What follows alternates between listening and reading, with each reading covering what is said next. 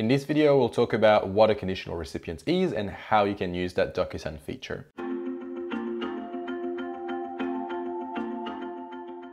Imagine that a sales rep wants to send a contract to their client, and the sales rep can give a discount or not to the customer. If they give a discount that's less than 10%, then the sales rep just needs the customer to sign the sales contract before they can fulfill the order.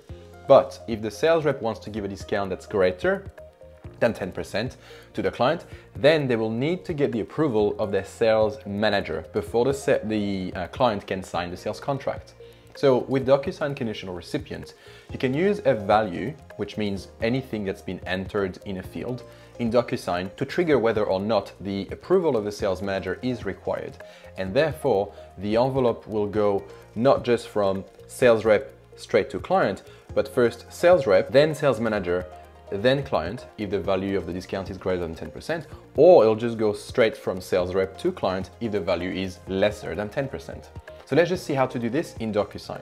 And before I show you this, if you're new to the channel, my name is Sofian and I help financial services businesses implement automated paperwork solutions such as DocuSign ESIGNATURE. If you need help with your DocuSign implementation, you can use the booking link in the description down below to book a strategy call with me so we can review your setup and discuss our consulting options. And if you just want to learn how to use DocuSign, you're just getting started, you can download my free DocuSign Mastery cheat sheet, which will help you understand how to work with templates, recipients, and the various fields. So all the links of the things that I've just mentioned, you can find them in the description down below. Now let's just jump on the computer and see how conditional recipients actually work. So here's the template where I want to add the conditional recipient. I'm going to show you the sales document first.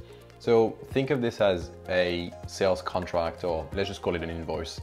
So we've got two line items here, and then we've got the percentage discount. We need the signature of the client, and then we need the signature of the actual sales representative as well. So the workflow is as follows.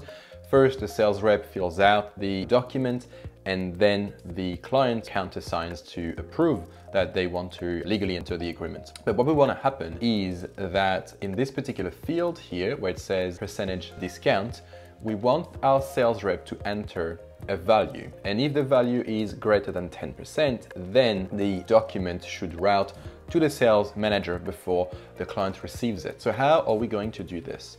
The first thing you want to do is you want to add the extra conditional recipient. So we're going to click on add conditional recipient here in the workflow, and group name, you can call it whatever you want. I'm just going to call this approval group, and then the role will be sales manager. And then I'm just going to add myself as the recipient, and then I'm going to click on save. You can add as many recipients as you want in the conditional group. That's fine. And then I'm going to click on save. Before I continue any further, what you need to know is that you need to know in advance who the conditional recipient is going to be. So for instance, you can't add a conditional recipient in the template and leave the name and email blank. You need to know who that person is going to be. So if you're just sending a document to your signers and you don't know who an extra potential signer is going to be, like a spouse or a custodian, you won't be able to use conditional recipients for that. I've released a video that shows you how to work around this limitation of DocuSign. So it's basically an integration between JotForm and DocuSign. JotForm allows you to collect the name and email of the person that's conditional to the signing process, and then those details will fit into the DocuSign envelope. If you're confused about what I'm telling you now, don't worry, it just means that this particular thing that I'm showing you will work for you. But again, if you're not sure who the conditional recipients are going to be in your situation, you want to check out my JotForm and DocuSign integration video. Because we know who this sales manager is, and we know their name and we know their email, we can just set them up here, and then we'll click on save. Then you want to give right signing order to the recipient. So it's now 3, but we do want them to sign in position number 2. And then client, we only want them to receive the document in position number 3. So now we've got the conditional recipient set up, which means it exists, but we need to add the trigger. So we need to tell DocuSign what needs to happen for the sales manager to receive the document before the client. So if I go to the tagging page, this is where I'm going to add my rule. I'm going to use this particular field here as the trigger, because this is the field where the sales rep needs to enter the value, which is between 1 to 100, to give us the percentage discount. So I'm going to click on that field, and then I'm going to click on open rules and add rule. And then from this drop down menu, I'm gonna say that the conditional recipient should be triggered if the value entered in this field is greater than 10. And if that's the case, then I'm gonna route to approval group and to the Sofian manager, to the sales manager recipient. And then I'm just gonna click on done.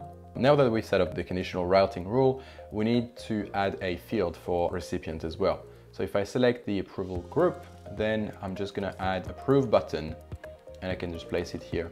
So the approve button, by the way, doesn't leave any visual mark on the document, so it doesn't really matter where you place it. But basically, sales manager will get this, click on approve, and then the document will go to the client. I mean, that's the idea. Now I'm gonna save and close and send an envelope to myself, act as the sales rep, and we'll see what happens if I enter 11% discount and what happens if I enter a 10% discount. Let's do it. I'm now filling out the envelope as the sales representative. So I'm gonna add a quantity and a price to all those items. And so the total price is $200. If I add 10% discount and sign, the envelope should go straight to the client. So I'm gonna test this. And now looking at the inbox, and you can see that, so it's actually the client that's filling this out. So if I click on review document, the only thing that I will have to do is to countersign the agreement.